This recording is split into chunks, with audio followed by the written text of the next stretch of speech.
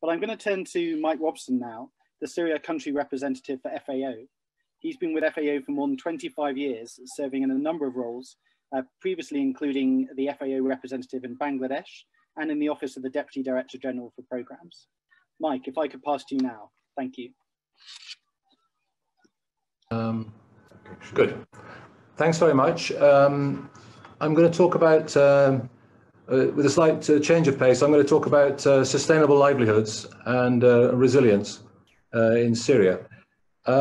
Resilience can be defined in terms of people's ability to accumulate and diversify assets. The resilience of the most vulnerable, their ability to respond to future shocks, depends on them having a range of livelihood strategies to fall back on, and that backed by assets.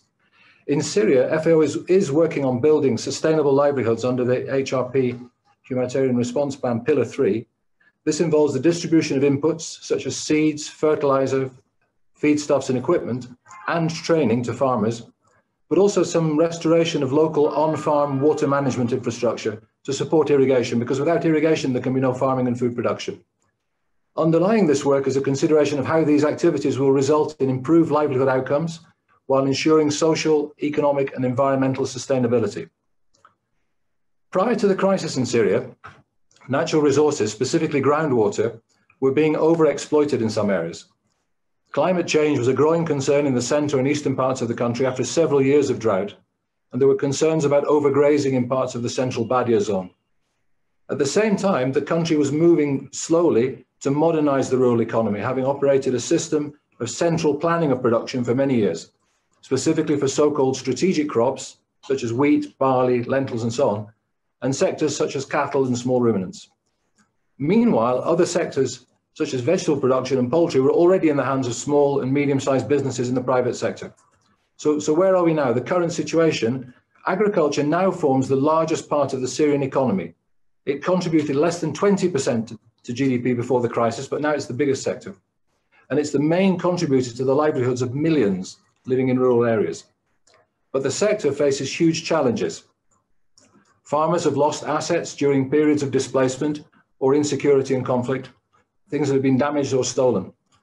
On farm, water management has been damaged or become degraded after years out of use, all across the country.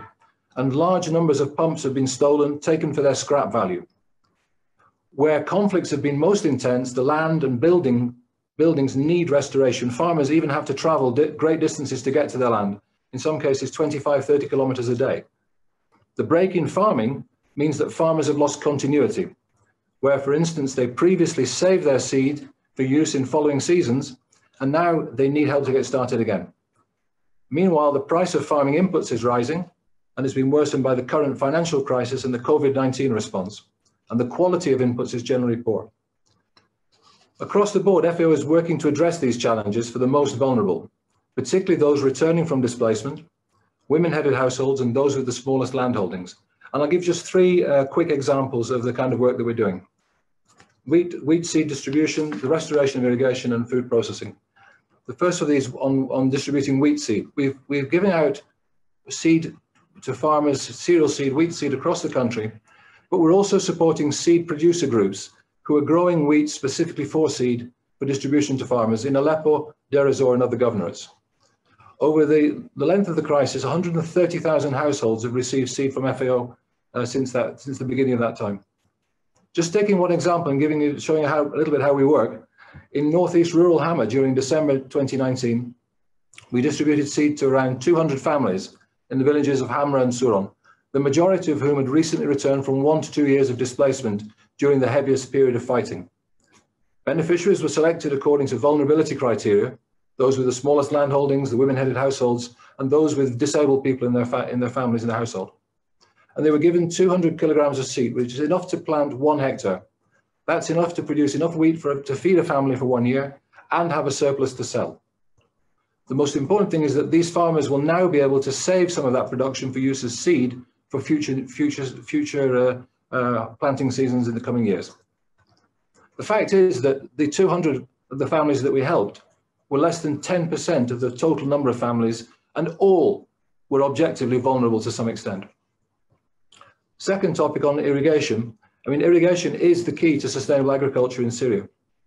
We've undertaken studies to establish the damage to the irrigation system across the country by doing on-the-ground surveys, using remote sensing to identify and validate which schemes are out of operation, and broader studies to assess the natural resource availability.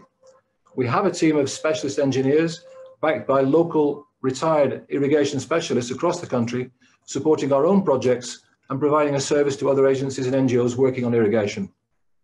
Our projects focus on restoring local infrastructure on farm to enable farmers to access the water they need, whether it's coming from groundwater wells or through low-lift pumps from the river system such as the Euphrates. In all cases, consideration is given to the availability of water resources to ensure the environmental sustainability.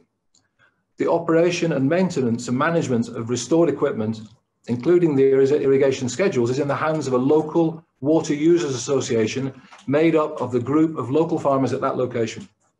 Some recent examples include the use of solar energy to pump groundwater in Quneitra, an area which is particularly rich in water resources, where the wells that we've restored originally benefited only one family, but have now been extended to groups of up to 20 families to use for supplementary irrigation in fruit orchards and vegetable production. We've also done small-scale rainwater harvesting in Dara, an area where groundwater has been overexploited before and during the crisis, again for use in household vegetable production. And we've done low-lift pumps along the river systems to irrigate land adjacent to the river. For instance, 6 villages and 15 locations in and around Deir ez-Zor, reaching 3,500 hectares for cereals and vegetables.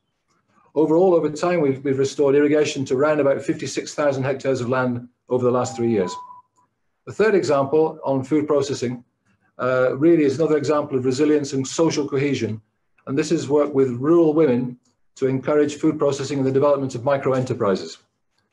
The number of women-headed households has increased significantly due to the crisis, with emigration, conscription, and injuries to men during the conflict. FAO has provided training and equipment to women's groups across the country on food sector micro-enterprise development, including installation of food processing facilities at around 20 locations.